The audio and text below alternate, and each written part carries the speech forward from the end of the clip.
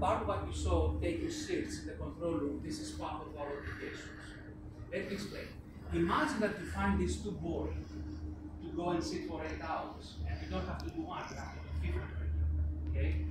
So what about I just stay in my office with my hot cup of coffee, okay? And I just wait for data to flow to come into my computer, and then I can write a very nice analysis or a nice paper or a nice article or a nice presentation to get anything on the credits. Is this fair for everybody else who builds a detector, calibrates the detector, writes the software, so just to analyze? And analysis is really the very last step of a very long queue. Okay? So we have a system that goes like that.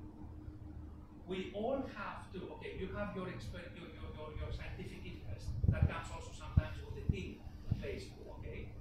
You get hired to do sometimes that, but we also have a lot of scientific things, okay?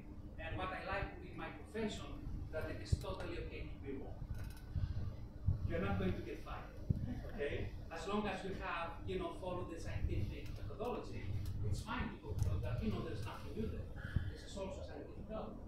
Now, all of us, we have our scientific interest, okay, but then the collaboration says, for me to operate the machine, that means that I need to fill, let's say, 1,200 shifts per year.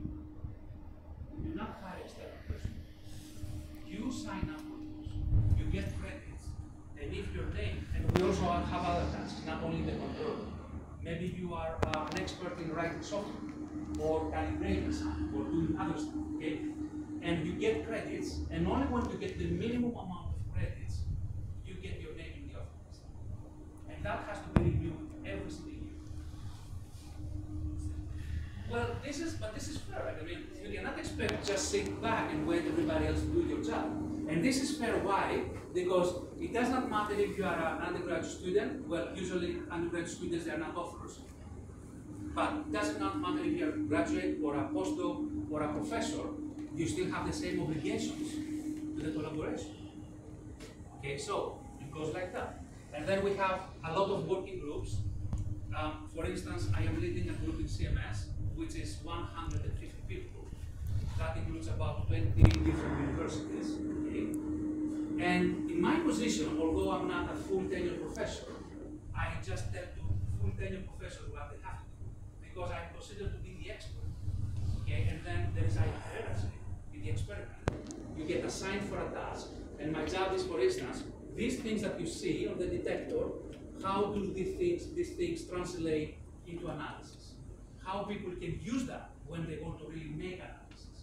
Okay, that means that I have to build algorithms that you go from let's say, electric signals to real physics.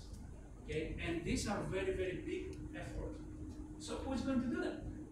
Okay, so this is rather, I would say, it is something that we, most of the days, we're happy to do. Some days are not like any other profession, right? And it is very rewarding because exactly we have this, we enjoy this nice